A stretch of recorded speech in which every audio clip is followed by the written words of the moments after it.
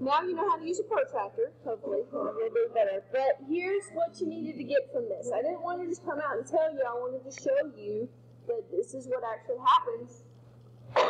Excuse me. So the theorem that we need to fill in the blanks for, the tangent lines to a circle theorem, says a line is tangent to a circle if and only if it is perpendicular to the radius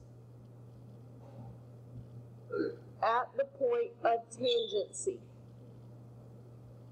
Okay? If and only if it is perpendicular to the radius at the point of tangency. So, what that if and only if statement means is if you know one part of this to be true, then you know the other part. So if I tell you that segment or line AB is tangent to circle O, then you automatically know that there's a right angle there at angle A, or at point A, because of this theorem. Or if I tell you that line AB is perpendicular to circle O, then you know that line AB is tangent to that circle and only touches it at one point because of that right angle being formed. Okay? So if and only if statements mean you can phrase it in either direction. A line is tangent to a circle if it's perpendicular to the radius at the point of tangency, or if a line is perpendicular to the radius, then it is tangent to the circle. That's what an if and only if statement means. Okay, so let's use this. Let's use this concept. We've got a figure here. They tell us in part A that if line L is tangent to circle O at point A, as soon as we read that, we need to put a little right angle right in there at point A. As soon as you read line L is tangent to circle O at point A, you can put a little right angle in your picture. Then they tell us that the radius of the circle is 4 inches. So which segment is the radius? OA is the radius. So we put 4 right there. And then they tell us that AB is 3 inches. Hey guys, thank you. AB is 3 inches. They want to know what is the length of BO. Well, what kind of figure do they have drawn in there in the circle? A right triangle. What can we do with the right triangle? Pythagorean theorem. Or, if the two legs are 3 and 4, what's the hypotenuse? 5. Y'all remembered it. Okay? BO is 5 inches. Thank you, guys. Because the legs are 3 and 4 in a right triangle, the hypotenuse has to be 5. Okay, so let's look at this from a different perspective. Okay? Same figure, but we're not going to use what we just established in part A. We're starting totally from scratch. Part B. If AB is 5 centimeters, AO is 12 centimeters, and BO is 13 centimeters, why is it correct to conclude that line L must be tangent to the circle at point A? So we don't know that it's tangent, but we're trying to prove that it's tangent. How can we prove that that's tangent?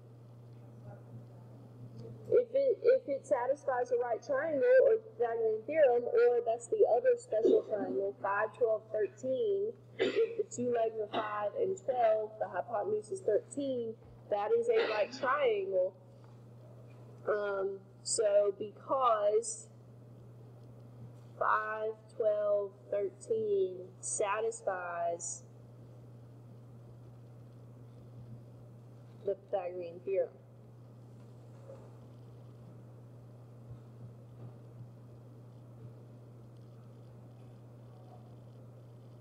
Because it satisfies the Pythagorean theorem, that must be a right triangle. So if it's a right triangle, it's perpendicular, therefore it's tangent to the circle.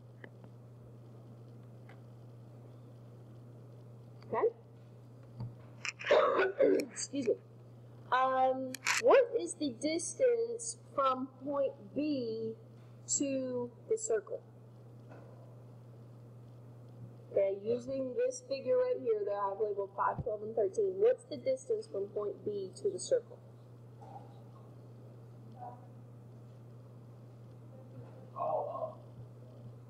The closest distance.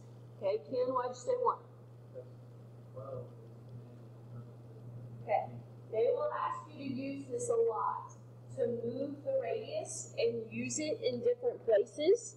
Okay, if I throw an extra point, say point C right here, okay, the distance from O to C, that's another radius. So that is 12. If the whole thing's 13, then the distance from point B to the circle is 1 centimeter. That wasn't on your paper. I thought about it after I taught this in first period. You have to use that concept a little bit.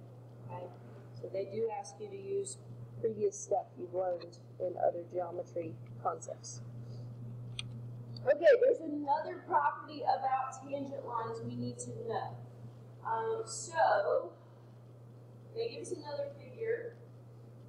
PA and PB are tangent to a circle centered at O. So as soon as we read that, we need to put in right angles at A and B, because it says that those are tangent. It says to help prove that PA is congruent to PB, auxiliary line segments OA, OB, and OP are drawn in the figure. So those dashed lines are put in there to help us figure this out. All right, so looking at this figure, we're trying to prove that those two tangent lines are congruent to each other. But before that, what do we know is congruent in this picture based on other stuff about geometry? AO and BO are congruent, right? Because they're both radii. They're both radii, so they have the same length. We also know that PO is congruent to itself. It's kind of weird, but if we broke this into two separate triangles, right now they're back to back against each other, but if we broke it into two separate triangles, we would have that same length on both sides. So we know those right angles, we know a leg, and we know the hypotenuse. That is actually one of the conditions that's sufficient for proving triangles congruent. If it's a right triangle, hypotenuse leg is sufficient because it's just kind of a different version of side, side, side. Because in a right triangle, if we know the hypotenuse and the leg, do we know the other leg? Or can we find it? Yeah, we can, because we can use the Pythagorean theorem. So if the hypotenuse is the same in this triangle as it is in that triangle, and one of the legs is the same in this triangle as it is in the other triangle, then the second leg has to be the same, because the Pythagorean theorem is only going to work one way. So that is how you would prove that PA is congruent to PB. We're not actually going to go through a proof or anything like that, but that's kind of the logic there. So it brings us to our other theorem. Tangent lines from an exterior point. P is an exterior point. Okay? Exterior means outside. Okay, so it is outside the circle.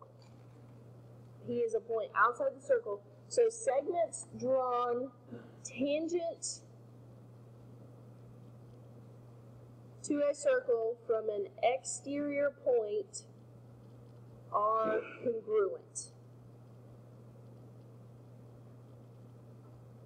So if you know that those two segments coming from the same exterior point, if you know that they are tangent, then they are congruent to each other and have the same measure. Okay, let's use all this information here to work out an application problem.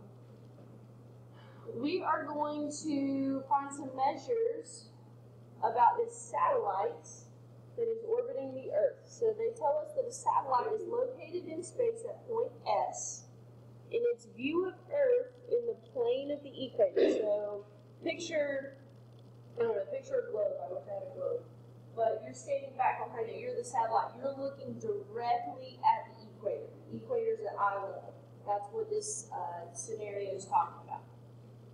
the angle between the lines of sight. So if you look at the right side of the globe and the left side of the globe, this angle up here is 50 degrees. So it's talking about this angle at S.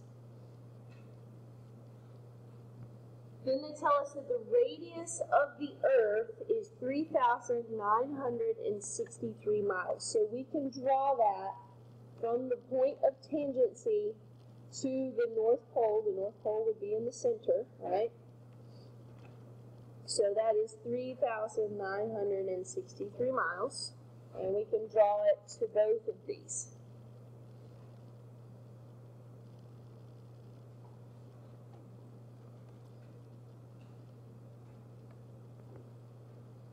Okay, so the question is, what's the distance from the satellite to the horizon along the equator? That is the length of a tangent from S to Earth's surface along the equator. So they're asking us about either of these distances, the one on the top, or they're asking for the distance of the tangent line. Okay, so anybody have any ideas for what we should do? Yes, ma'am.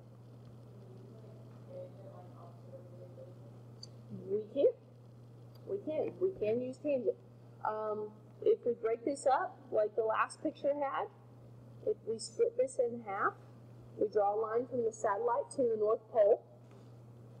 We know these are tangent lines, so I'm going to put my right angle in there. Excuse me. That angle at S is bisected, so that is 25 degrees. And yes, we would use tangent because the radius is the opposite. The side we're looking for is the adjacent. So we're going to set up our tangent ratio. The tangent of 25 degrees is equal to the opposite, 3,963, over the adjacent, what we're looking for. How do we solve that one? We divide, they switch places. X is equal to 3,963 over the tangent of 25. What do we need to check before we start typing this into a calculator? Check your mode, okay? I saw a few of you yesterday while I was walking around taking the benchmark, you were clearing the memory, which is fine, but every time you clear the memory, it resets this back to radian mode. You have to be in degree mode in order for this to come out right. 25 radians is very different from 25 degrees. Okay, so we get that it is approximately 8,498.7 miles.